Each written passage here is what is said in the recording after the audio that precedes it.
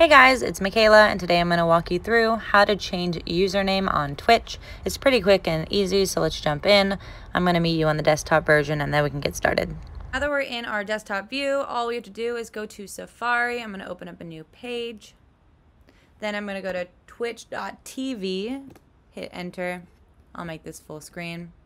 Then you're going to go ahead and sign in. Once you've done that, you can jump on in with me. Pause this so it doesn't keep going.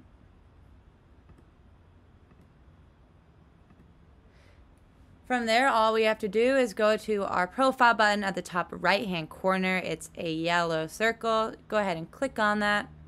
From there, you see a bunch of different options. Near the end, you're going to see settings. We're going to go ahead and click on that.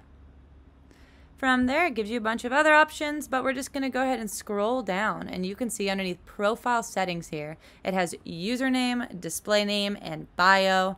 This is where you're going to be able to change all of that. Right now, we're focusing on our username, which is right here. Now, you can see that my username, McMaster the Great, is grayed out. That's because on Twitch, you can only change it every 60 days or 2 months, and then you can go ahead and change it again. You can't change it as many times as you want. So just be careful when you're changing it and what you change it to. If you guys have any questions on that, let us know in the comments below. If not, don't forget to like and don't forget to subscribe.